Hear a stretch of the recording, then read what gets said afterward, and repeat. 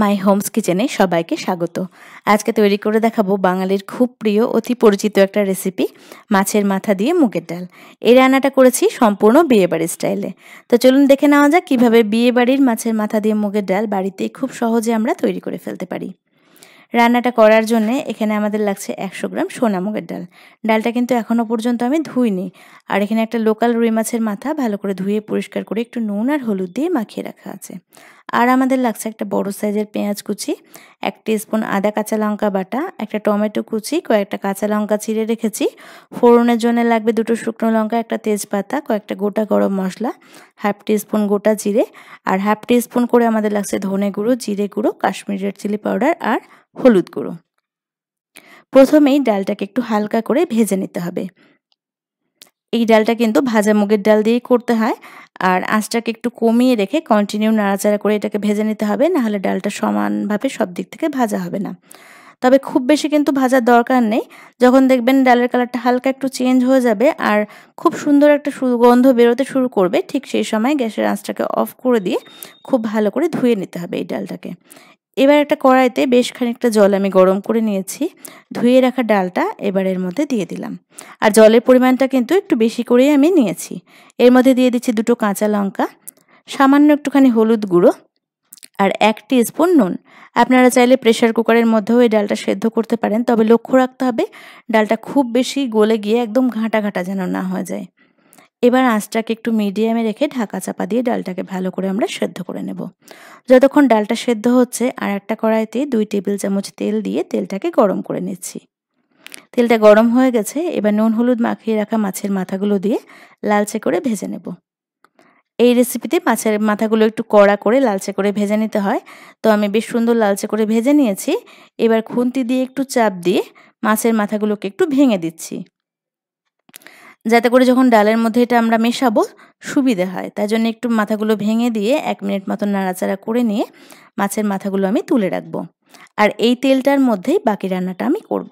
তাই জন্য এখানে ফোড়ন দিলাম 2টো শুকনো লঙ্কা, একটা তেজপাতা, 1/2 টিস্পুন গোটা জিরে আর কয়েকটা গোটা গরম মশলা।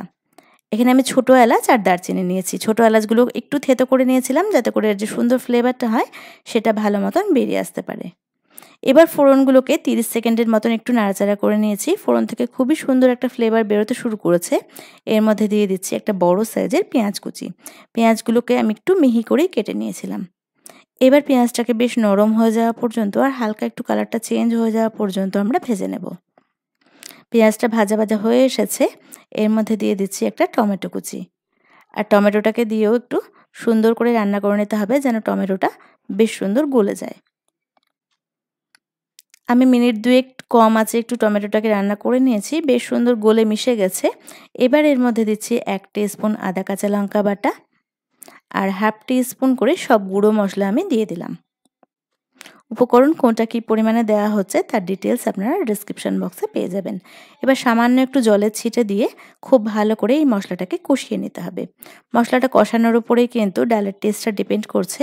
তো খুব ভালো করে তেলটা ছেড়ে যাওয়া পর্যন্ত মশলাটাকে আমি কষিয়েছি। এবার ভেজে রাখা মাছের মাথাগুলো এর মধ্যে দিয়ে দিলাম আর মশলার সাথে মাছের মাথাটাকেও 1 মিনিটের মতন একটু কষিয়ে নিচ্ছি। এদিকে কিন্তু ডালটাও আমার ভালো মতন সেদ্ধ হয়ে গেছে। ডালটা সেদ্ধ হতে সময় লেগেছে 12 মিনিটের মতন। ডালটা কিন্তু গলে যায়নি, অথচ খুব ভালো মতন আমাদের সেদ্ধ হয়েছে। আর আমরা এইরকমভাবেই ডালটাকে সেদ্ধ করতে চেয়েছিলাম। এবার গ্যাসটাকে অফ করে দিয়ে কষানো মশলার মধ্যে ডালটাকে সরাসরি আমি দিয়ে দিয়েছি। যেহেতু বেশি পরিমাণ জলেই ডালটা সেদ্ধ করেছিলাম, তো খুব বেশি জল দেওয়ার আমার প্রয়োজন পড়েনি। এখানে আমি 1 কাপের মতন জল দিয়েছি। আর এই ডালটা কিন্তু একটু ঘনই হয়, খুব বেশি পাতলা হয় না।